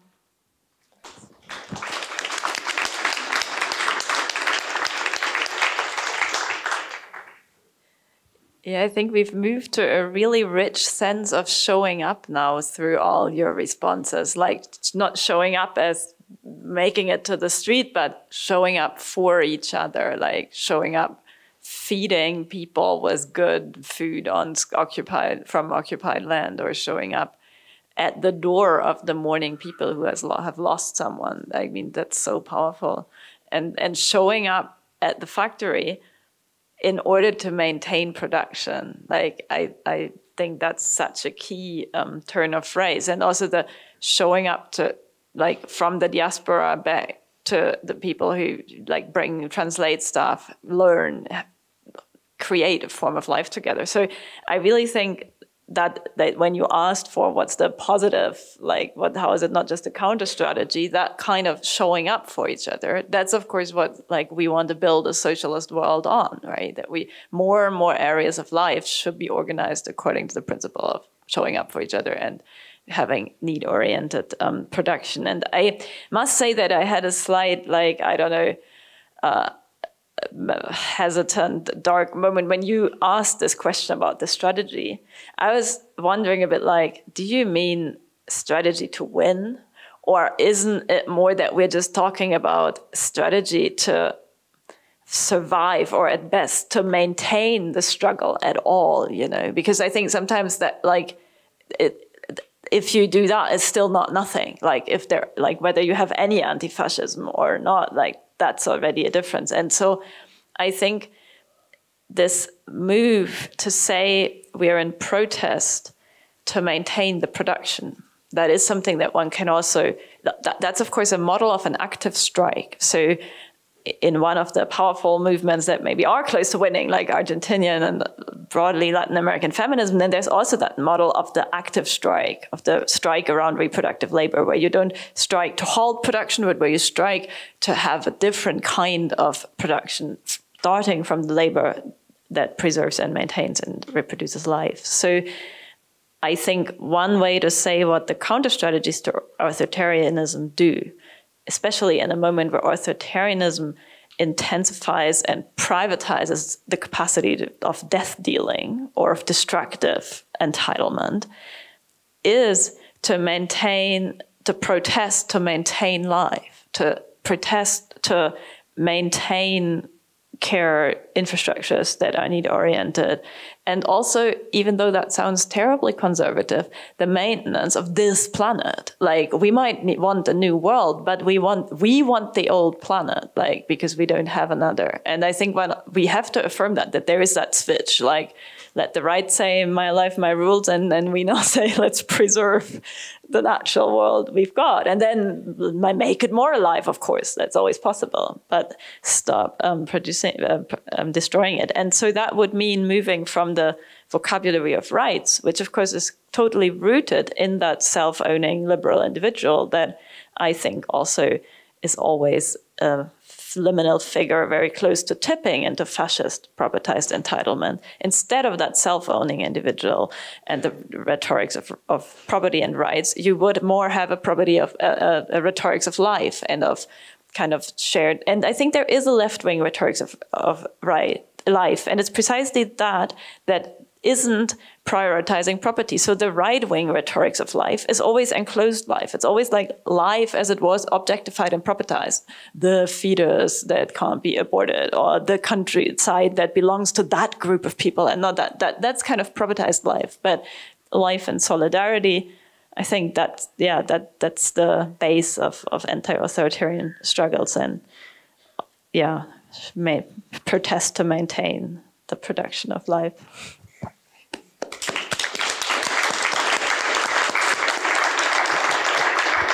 Thank you for this incredibly rich round. I would like to ask you one last quick question before we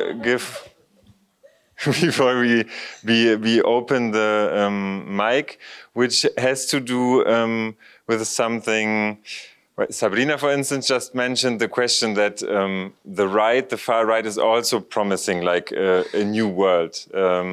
And this has, for me, to do with the question of what's been discussed as our loss of the gesture of revolt. Yeah? Like the left has been known for revolting, and this has somehow been like monopolized by the far right. The question is like, what do you think we can, like, in a way, offer to respond to what has been conceptualized at this like anger and resentment without an addressee? No?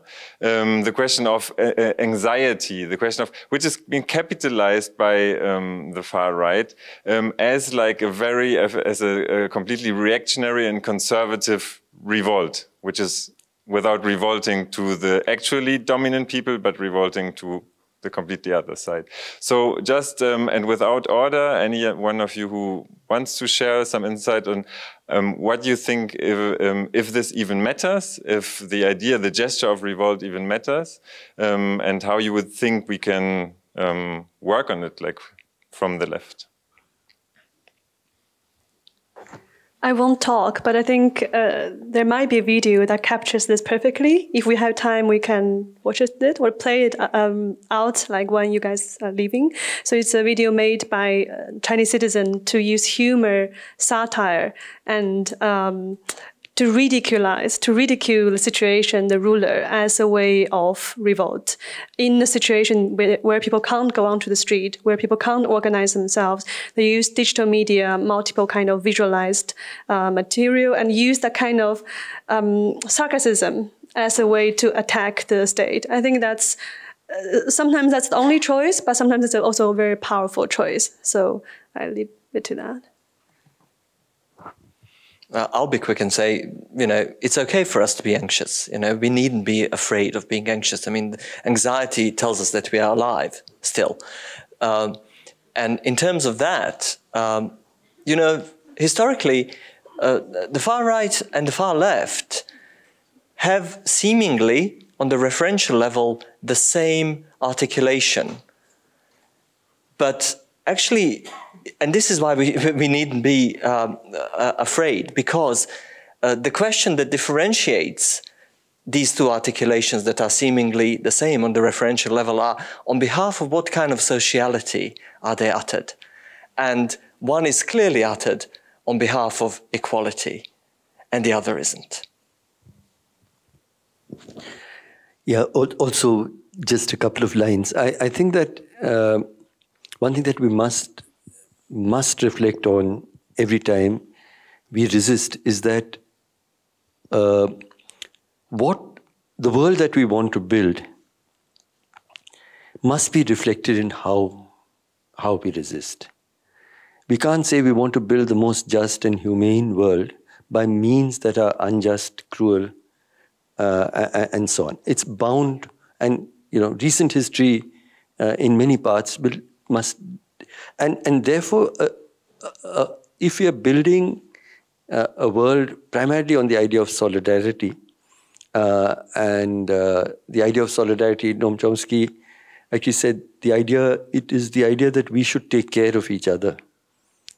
Now, if that is the idea, that is the world we want to build, what is our forms of struggle at every step that reflect that value? And I don't think there are easy answers to it, but we cannot accomplish a different world by means that mirror the world that we are fighting. We can't fight hate, for instance, with hate.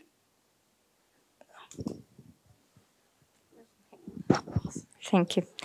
I'll make just two very quick points here.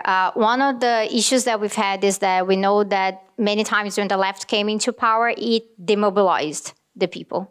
Not necessarily repressing revolt, sometimes yes, doing that, but sometimes just saying, no, there are other ways, so don't take it to the streets. Sometimes using the excuse that, well, if there's a lot of people in the streets, that may destabilize this leftist progressive government and might be easier for the right to come back. And I think one of the lessons that we have, like at least in the Brazilian case, is that demobilization did not help at all because there was a coup in the end anyway. So this has to be avoided at all costs. The left should be mobilizing from every stance, and the movements that are outside of the institutional power have the duty to keep it to the streets and keep it to occupations and building community kitchens and other forms of collective living that are not necessarily just in the format of like the protests, right? But this also means that it has to be an ongoing task, and this is what Martha Harnecker, late Chilean thinking, like really amazing, used to say that one of the problems is that we have kind of got adjusted to responding to the calendar of the right, to the capitalists. So they come, they attack us. And so, for example, right now in the United States, the struggle for reproductive rights, because while everyone's taking now to the streets to say, yes, we need to, defend the right to abortion, like safe, secure abortion, funded publicly. But for a while, they kind of said, well, this is not we already secured this, right? Going back to the problem with rights, right? We already secured this. We don't need to mobilize anymore. And so when we get very used to this calendar that they're setting for us, not only are they getting the whole system of thinking around revolt with them, they're also kind of controlling when we set it off, right? So it's like they're pressing this button, and now, the anti-capitalists and the leftists, they're going to revolt, and we're going to stop pressing the button now, they'll go back to their houses. So we need to find a way to keep struggles going in a way that we can build our own calendars and we can set our own agendas. Yeah. So, for one thing, I think that also revolt has been part of the right-wing protest repertoire for a long time, if you think of Saalstürmung in the 30s or something. And as far as I'm concerned, they can have it. So revolt and also certain versions of the term mobilization are actually quite a narrow and really masculinist and ableist concept of doing politics. I think it's never been good for the left. As much fun as revolting, of course, can sometimes be, right? I'm all for it. But if you collapse left politics into revolting, you have a far too narrow politics, and you also don't even understand the successful moments of revolt. Like something like the storming of the barricades also needed a lot of surrounding practices and organizing to be successful and memorable. So yeah, I think organizing and, again, maintaining the production of life, maybe in a solidarity informed way, then that's like, if the right takes that from us, then we've won, because then they're not right anymore. Thank you very much to all of you. So I would like to invite you all for not only like Q&A, but also like for your reflections and for sharing your thoughts. At some point, if it gets too long, I will like put a very strict look on my face and take the microphone. But no, really feel really free to share your thoughts. So.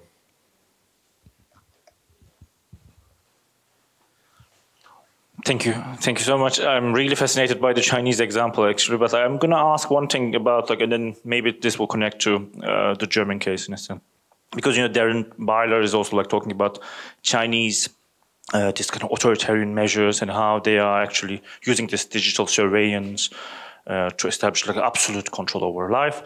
And then, he makes a really, that's why he calls it terror capitalism, not even surveillance capitalism. There's this kind of, there's something else there. And then he thinks this is the configuration of a new configuration of political economy, because private actors, non-state actors are involved in this kind of authoritarian forging for profit, in a sense. As we see that normally when we think about authoritarianism, we think that state is taking the lead for absolute control. But nowadays we see market forces dragging the state alongside them for the different dystopian future almost. And then what do you think of this, in a sense?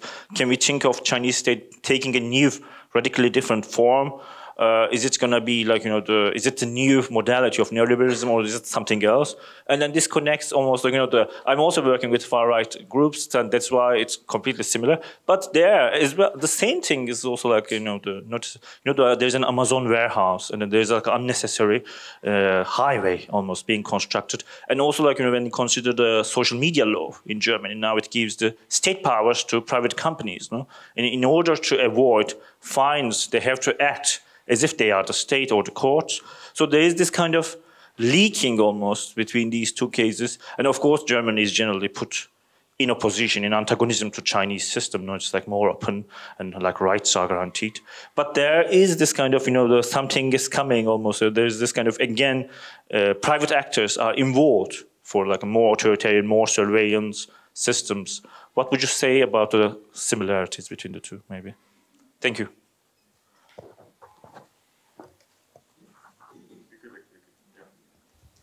We collect some of your remarks, okay? First of all, I would like to thank you for this panel. It was amazing and very inspiring and very touching in all kinds of ways. So I'm happy that that I could witness to all these presentations. And secondly, my question will be a sort of maybe a little bit provocative, but maybe also a good exercise for the times that we live in. So somehow in connection with the panel, the feminist panel yesterday, I would like to very simple question. Do you think that today's anti-fascism somehow has to be feminist? And if yes, if not, how do you see it, basically? Like if you could relate to this kind of short statement, because I believe that today, and also it was very visible in your all of your presentations actually, that somehow feminism has reshaped anti-fascism, but also more generally political, our ways of doing politics. So I'm curious, about your thoughts on that topic. And thank you very much again for this panel and also for this conference, as we are slowly finishing it. Thanks so much.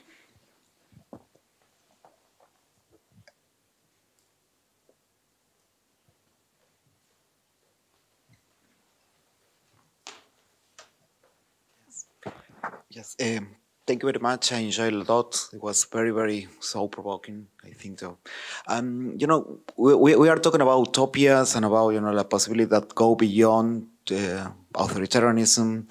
And I think that when we think of utopia, also we think of the idea of freedom, of be free, But today, it seems to be that the idea of freedom is more has been captured, has been caught by the far right, also by the. So you say my life, my rights, and a slogan of the far right. And after the COVID, pandemic, the idea of freedom has been related. So also with the far right movement, so the COVID denialists and so on. But it's also the case that the idea of freedom is maybe one of the most appealing ideas, or political appealing ideas today. Like the people don't believe, I come from Argentina, say democracy doesn't change anything. Justice is like justice corruption because the judiciary is corrupted, or the idea is equality. So many people, they believe of the idea of equality as something good. Like many people. But the idea of freedom, so the very idea of freedoms is still appealing. So it's, I think that maybe, and I think that from the left, some kind has lost the idea of freedom or the defense of freedom. And what kind of freedom or what do you think that should be the role of the idea of freedom, or what kind of freedom do we need to think of concrete utopias? Or what kind of freedoms, or maybe do we need that idea? So after all, I don't know.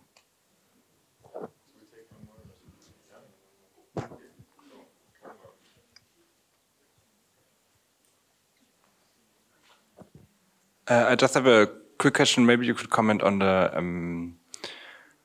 the class relations of authoritarianism, because it's like I myself have problems formulating, or like there is some kind of specific relations of class and state, or like capitalist class and state cooperation in authoritarianism, but I myself have big difficulties formulating it, which I think is a bit founded in the notion that from leftist critique, the liberal democracy is already acting in the complete interest of the capitalist class, or like completely in their, like as their arms and eyes and hands.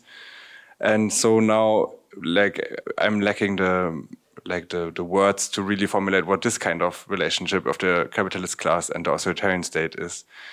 So if you could comment on that, I would be very thankful, and I would be happy to, because I don't want to take a question away of someone else. So maybe we can do another one.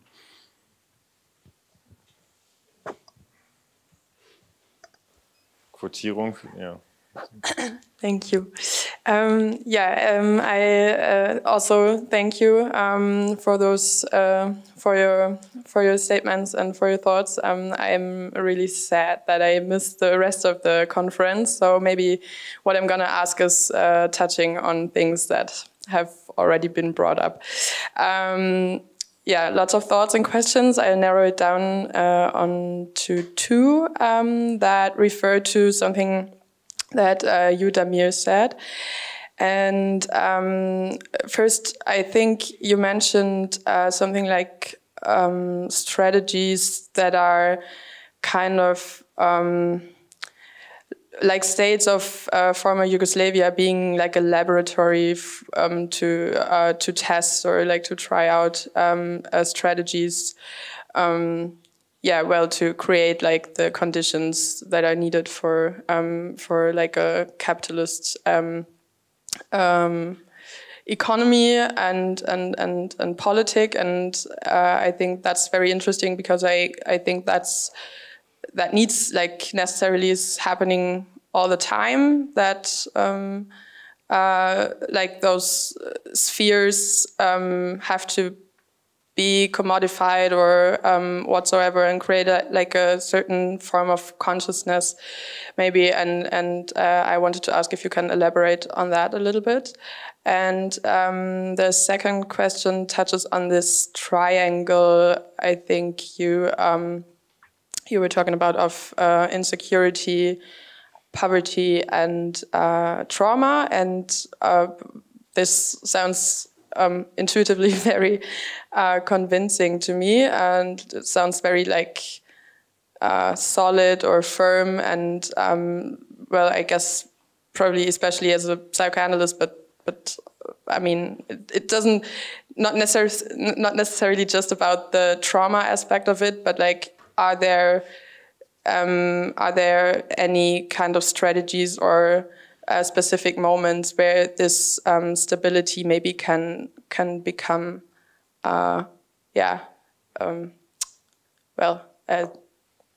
irritated maybe?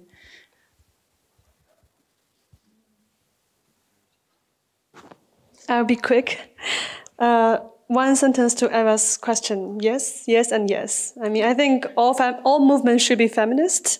If there is a lack of reflection of gender inequality in your movement, then there's something missing.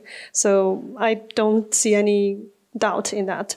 And to answer the first, to respond to your comment, I think it's a brilliant case or kind of phenomenon you have pointed at, and which is a very good reminder for all of us that when we think of an authoritarian regime, meaning when the authoritarian leader is actually in power, we often think that's state actors or that's public actors, that's the government.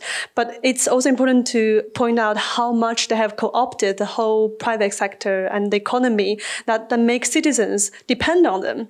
And that's the case in China, that in the 90s and beginning of 21st century, scholars and analysts are really expecting the growing middle class would liberalize China. They would demand a revolution or reform, that demand for improvement or change of regime. It didn't happen because most middle class have gained their wealth from the real estate sector that has been, of course, granted by the state, and their jobs are related to state, or they have to collaborate with the state. And the phenomenon you're mentioning, the so-called digital authoritarianism, is a good example of how the state has been not only securitized, made security a kind of ubiquitous in the public debate, but also outsourced that security business to many companies. So she has launched this campaign that all companies and state institutions should pay a lot of attention to their security level. That has boosted a large wave of private companies creating anti-surveillance kind of equipment or classifying a protocol for checking whether your company has met that security level. In a way, it's business, and the state has somehow kind of hit two birds with one stone. They both raised the issue or broadened the use of digital surveillance in the society. They have also co-opted more citizens to work on it. So I think it's a great example to show how authoritarianism often doesn't work within state, but it works really across the boundary of state and society and private and public. And you asked me what could be the alternative of the Chinese state. I think that has been has disappointed many observers of China, that they have been expecting the democratization of China, especially given there has been quite a liberal period throughout the 80s and later also in the first decade of 21st century. It didn't happen because the thing with authoritarian regime is that it's not that they don't bring progress. Actually, they bring a lot of improvement of many things, and they also start to open up. They also actually use democratic measurements in their governance. They listen to people's views. But the thing is, it's not stable. And any kind of shock can immediately close up all pockets of liberties, and civil society will be immediately shut down overnight. And that's exactly what's happening in Xi's era, is that that crisis has somehow triggered this regime to really tighten up the control. And of course, I think history is kind of spiral. It goes in a spiral way that I'm sure we will see China, or regimes like China, to gradually relax and maybe liberalize a bit again in the following decades. And one day it will have another shock. So I think it's something to be observed.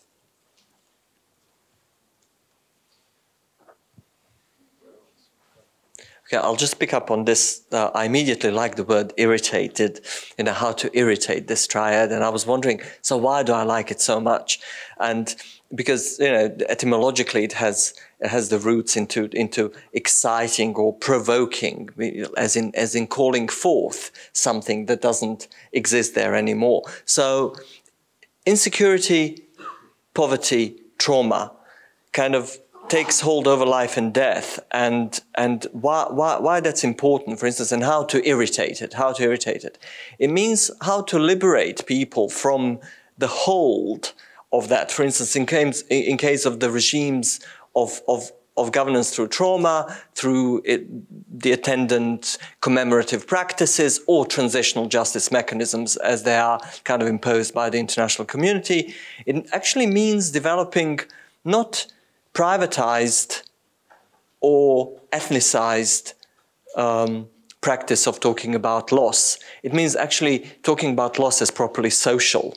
So, for instance, I used to work with a lot of families of the missing people. I worked on mass graves, particularly clandestine mass graves, and it all kind of led me to think: so why are these graves hidden, and why are those people who hid them actually in power installed by the international community, who know where the locations of these mass graves are?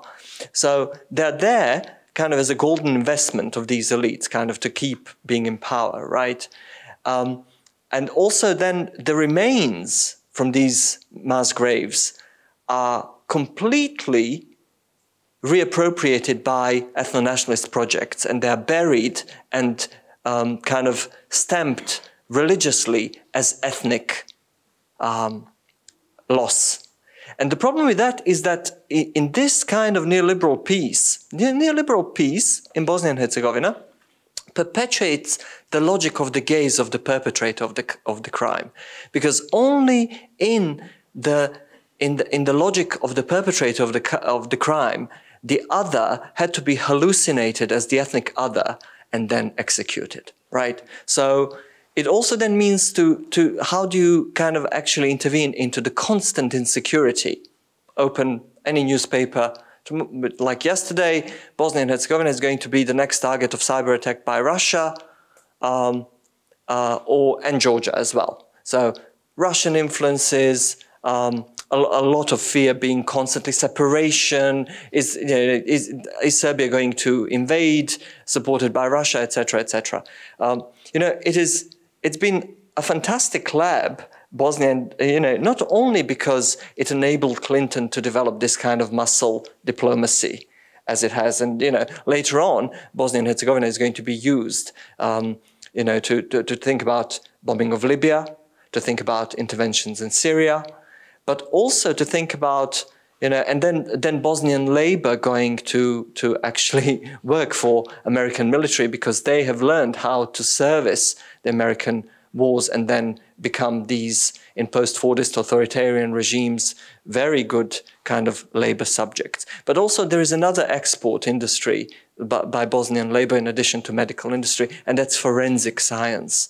Kind of, you know, because Bosnians are well trained into putting together the remains, right? So I think it's really interesting then to think about what are the possibilities of intervening. So how do you move people from a victimized positions to understanding that they have survived? And for us, it's meant through various practices of activism, academia, also the knowledge production, you know, you talked about it. I mean, you know, in addition to all of these international regimes of governance that are being kind of perpetuated in Bosnia and Herzegovina, thinking about it, the International Office of Migration is maintaining camps for migrants. It is, there are transitional justice organizations carrying out these kind of commemorative practices, etc., etc. So these are all non-state actors that are international actors kind of, you know, intervening into the polity. It is important for us to start thinking about how we've, after the war, we stopped counting the losses and we actually started counting the gains. So all life that has survived is amazing for us because the wartime logic continues. So it is not only human waste that was produced and then buried in unknown mass graves, right? That then communities would be silent about for 15 years. And then all of a sudden they would say, there's this awful smell, our water is contaminated. And they knew all the time that actually mass graves containing several thousand people are there. So it is this kind of the logical waste that is now continuing, you know, from the war all the way now to kind of chemical waste being left and abandoned. So there is no discontinuity. There is only the continuity of the production of war and human waste and the necessity to identify yourself as wasted, as being worth for nothing. And in this kind of, and this is what's interesting, because on the Argentinian case, we heard that how anxiety and depressions are kind of monetized. But actually, and this is the problem of survival, and this is the promotion by the international community of the resilience. Like, you know, but whenever I hear resilience, that I don't have hair, but my hair would be raising, right? So by actually being resilient, you are being actually trained to withstand the impacts of the market, right? And you have to develop this kind of plasticity, right? So against this, I mean, it's like capital has found a way, and on the Bosnian example, is to, in this survival entails dying and then being able to survive. So what is monetized is this kind of interval of dying and then coming through. And this is what's so fascinating, what's so scary about contemporary kind of monetization practices. Yes, anti-fascism, there is no such a thing as a non-feminist anti-fascism. Thank you, Damir. Thanks a lot. Yeah, very rich question. So let me sort of say, firstly, yes, all progressive movements being informed by feminism, it fills us, you know, many gaps that we had in our practice in the past. There are many reminders, and it is central. Could pick up on other questions, but I just wanted to respond to your question. Is freedom at the center of our, we're calling it Utopia, I think, our imagined future, because it's not a utopia, it's something that we believe is possible and we will accomplish it. I think freedom is very important, a very important part of it, but if I had to choose one center, I would really choose solidarity. I could have used the word fraternity. I recognize the problems with the word. It excludes sisterhood and many other things. But in the Indian Constitution, actually, the Hindi word is bandhuta for fraternity. And it's a lovely word because it really means ultimately that we are bound to and with each other. And that notion that we are bound to. So injustice to you is injustice to me. If you suffer, I suffer with you. That idea is very central, I think. And if something is most fundamental, when in the writing of our constitution and in why the argument that fraternity was really the most, justice, liberty, equality, fraternity. Justice, liberty, and equality are possible without fraternity, but only with the power of the state. If there is fraternity or bandhuta or solidarity, then justice, liberty, and equality become the natural order of things and doesn't require enforcement by the power of the state. And to that extent, it becomes the most fundamental to our imagination of a better future. I agree that solidarity has to go together. I don't think we should give up on the word. I don't like giving up on words. I like just like trying to attach other meanings to it and make sure that they come together and we build a context, right? So a context for freedom is attached to solidarity. I really like the word emancipation because it kind of, and we had this discussion in one of the panels earlier this week as well, because I'm not a linguist, so probably it doesn't make any sense what I'm going to say here, but emancipation to me kind of implies some movement. So like when I talk about emancipation, I think of the movement of emancipating, and freedom sometimes sounds a little static to me, like a motto that's there. So I like to put them together. But I want to take the point on, yes, I think we all agree on the whole thing on anti-fascism having to be feminist, but the praxis is very different. And I think we need to stress this. There is a lot of resistance in anti-fascist movements and in the left that proclaims itself as anti-fascist to embedding feminist praxis within our spaces. So the way that we organize ourselves, our assemblies, who we will include in our spaces. So for example, because Eva mentioned the problem like masculinist and ableist practices, like we've had a lot of fights over the years on like having to, we have our meetings and there are no spaces for children. And if there are no spaces for children, there are no spaces for mothers. So this is one of the things. Or like, oh, let's have a meeting and there are only stairs. So like we are excluding people who have certain physical disabilities. And when we complain about these things, it's like, yeah, but we're already doing so much. This is not the priority. So feminism, if we're actually going to take it very seriously within the anti-fascist movement, it has to be about shifting some of the priorities. And this is going to be something that in the end, everyone will win because it opens up horizons, so it emancipates in that sense. But at first, it's going to look like some people are going to have to lose because they're going to have to lose some spaces, some of their like very strict ideas on how we do things, this notion that anti-fascism is like, you know, just like, oh, it's, I'm going to punch the fascist or something like that, but then you don't have anything to offer. And one thing, like actually like the past years in Brazil, a lot of these people who are online saying that I'm going to punch the fascist never punched a fascist. Never. Right? But they're always claiming and like, yeah, and always in a very masculine sense. So this is something that we really, really have to tackle. But on the thing on the class relations of authoritarianism, that I think are really important, what Aurel mentioned, is that for us, at least, it was quite clear for us that this is a matter of crisis, right? Liberal democracy manages the relationship between the state and the capitalist class pretty well under normal times. When there's a crisis, the capitalist class wants things a lot faster and they want certain, a little bit of an insurance that things are going to go that way. And this is why it's easier to, you know, let's access these more authoritarian practices. So in that sense, you know, we're not going to lose or we're going to gain a few things that we kind of had to give up on in these liberal negotiations in the past. So I'm going to end here, yeah.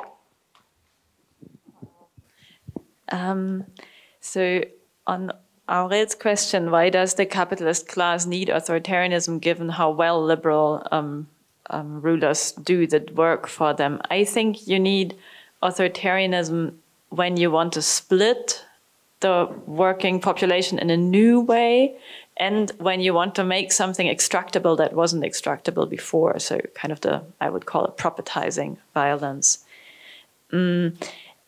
I think that the discussion about the platforms in Amazon and anti-fascism would be too detailed and long, but one thing I want to say on that is that the Frankfurt School theory of authoritarianism, right? They stressed very much the situation or the stage of capitalism as monopoly capitalism, but monopoly of market share. And now we have a different configuration where we have monopoly in markets by certain platforms. And I think that that's something we need to like really think through for the current conjuncture. On the anti-fascist feminism, because of course I also agree, I maybe just want to make the footnote that of course, feminism unfortunately isn't, I mean, in this room for sure it is, but it's not automatically anti-fascist itself. So we need the right kind of feminism. And especially in Germany, we have a sort of self-proclaimed feminism that is homonational, trans-excluding, and like Muslim-phobic and just horrible. So not that feminism. And freedom, yeah, I think we should totally stick to the notion of freedom. And of course, like there's a long left tradition of thinking freedom based on solidarity. And I also think at this moment we need something like a horizon of freedom as the abundance of time, like not conquering space, but actually having time and lifetime and flourishing. That was a very good last point, because we would be like right on time, but I would very much like to hear one more round of your comments, if that is okay. Comments, not questions, so that we close like in 10 minutes around. If you wish to, if you have them, of course. If you all feel that it's a good moment to go home, I will. I just Can I ask a question? Is it fine? Can I ask a question? Go ahead. Okay. My question is to Damir, actually. Like looking at the Indian situation, Harsh, you talked about there is hope in, of course, the Hindu-Muslim, just like race, it's like a fiction, but people will be killed for that fiction of different set of people. But, for example, if you look at even Solidarity, what happened after the anti-CA protests, for example, Natasha, the middle-class Hindu population who stood with it, you pay different cost, whereas somebody like Gulshifa Fatima is still under arrest, and Umar Khalid, you don't know when he's going to come out. So in even very conservative scholars of violence like Ashutosh Varshney say, there is going to be a large-scale program in India, and that will happen. And even to resist it might be increasing violence. There is no point of getting the Muslims together, because that will just increase the violence and create an army. So that, Damir, coming to you, like death, like as like a certainty and then survive. So can we learn any lessons from the ethnic cleansing in Bosnia, if it is possible, to look at a different situation which could become a little similar, though exactly the same? Yes, I mean, the only lesson that I can extract from Bosnia and Herzegovina is that internationally genocide pays. And that is a horrible lesson to draw. And the second lesson that the workers' protest have taught me is that you have to defend the right onto your life to fire back when you're fired upon.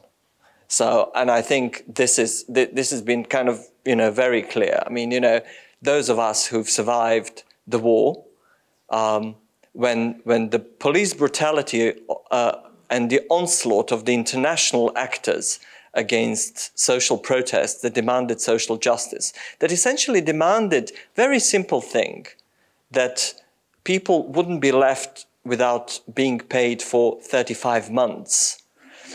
Or for instance, there are these practices, like particularly in Serbia, when like South Korean owner forces people to wear diapers, so in order to be more productive and not to go to the toilet, right?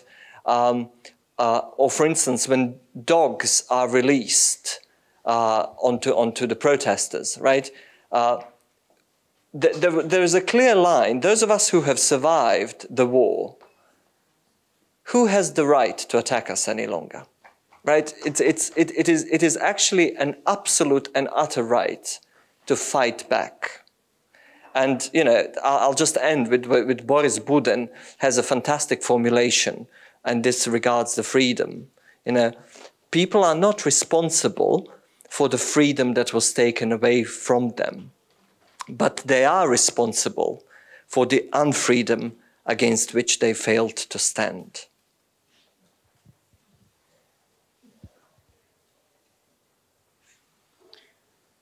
I don't see any hands in the air, and I feel that it's a very good moment to close this beautiful panel. Thank you so much to all of you. If this is okay, thank you.